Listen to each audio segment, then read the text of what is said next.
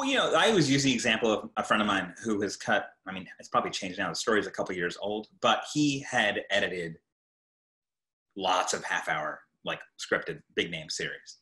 And he had also cut like on like co-edited movies for like Sony Pictures.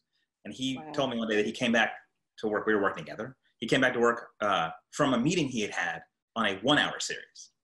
And they had told him, they're like, yeah, you haven't done a 1 hour series. And he's like, what? I've done things that are shorter and longer. Also, who cares?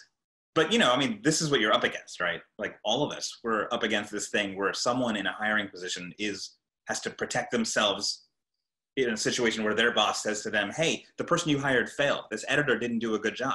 They had never done a show like this before. Why did you hire them, right?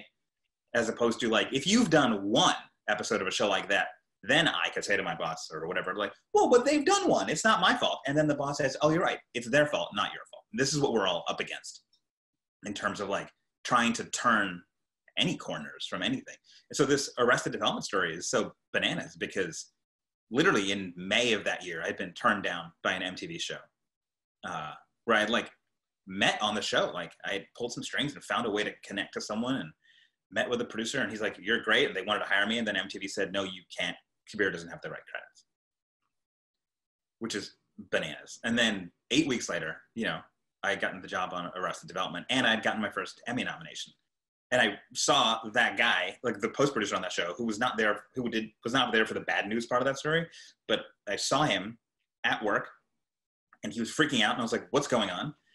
And he's like, all of our editors are leaving. Our schedule is fucked. Everyone's going back to their fall shows. And like, do you know anyone who could help us out? And I was like, oh man, I wish I could.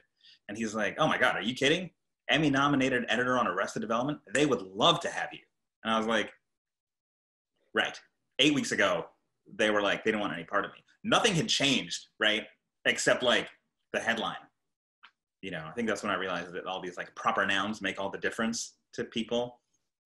It's the same as like watching agents talk. Like I've seen these people at, you know, events, at networking events and watched what they do. You know, one of my old agents, after I won at the Emmys, I was at some event and I ran into him. I wasn't even there with him. He probably didn't know I was there, but he was like, oh, you're one of our clients. He's like, have you met this executive? I was like, I have not. He's like, come with me. And I walked over there and he's like, hey, so this is Kabir, Emmy winner, Arrested Development, director.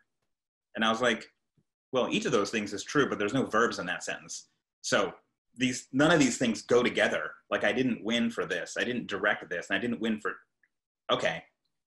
This is like the corporate end of the world that we're up against. For all it's trying to advance and turn the corner. Like, you know, you definitely need someone behind you pushing, like, who believes that you can do it.